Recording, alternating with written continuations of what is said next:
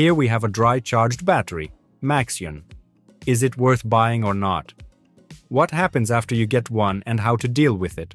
I'll explain in this video. So, what's in the box?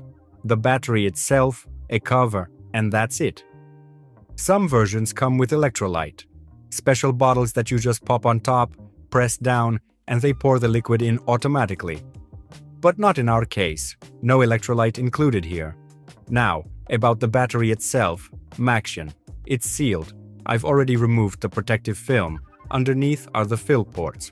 The film is there to keep dust or debris out. While you're working with it, make sure nothing falls inside. You get a warranty card, 12 months, and an instruction manual. As I said, there are no electrolyte bottles included, so you'll need to buy electrolyte separately. I've got a syringe, but you'll also need some kind of small funnel or cap to pour more easily. This is acid, so protect your eyes and hands. Wear gloves. I've worked with this type of battery before, so I'll manage. Best to do this in a well-ventilated area.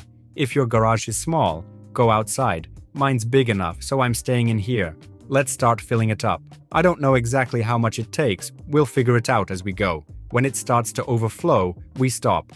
My syringe is 20 milliliters, but it doesn't fit directly, so I attached a small hose. Even one from an IV drip works.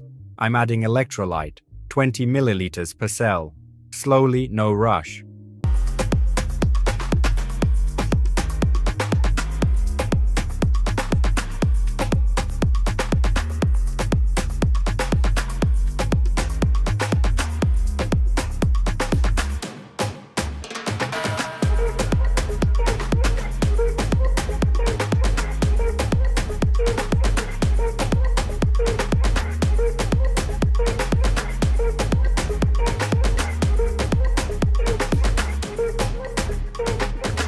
After 40 milliliters, the chemical reaction kicks in.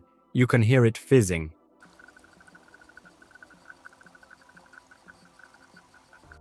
But we need to top it up so the plates are fully submerged. In the end, I poured about 60 milliliters into each cell.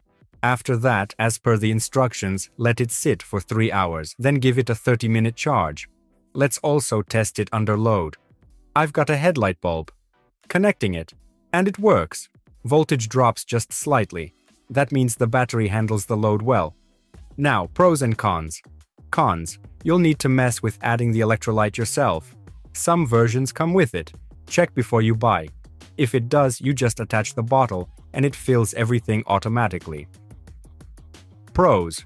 The battery's lifespan starts the moment you add the electrolyte. That's not the case with gel or AGM batteries. They could have been sitting in storage for a year or two and be dead right out of the box. Not a risk with this one. So, is it worth buying? That's up to you. If this video helped, hit that subscribe button. See you next time.